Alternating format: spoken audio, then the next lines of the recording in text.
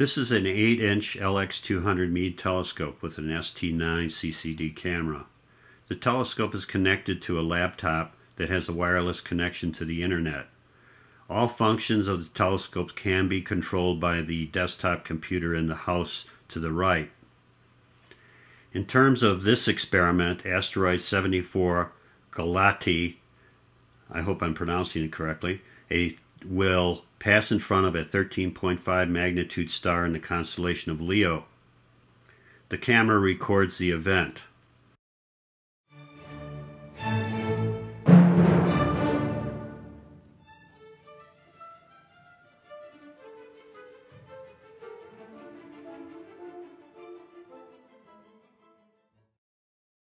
On the monitor, you can also see a dip in the light curve of the star. The use of remote-controlled telescopes is extremely popular, and the availability of commercial software makes the process that much more easier.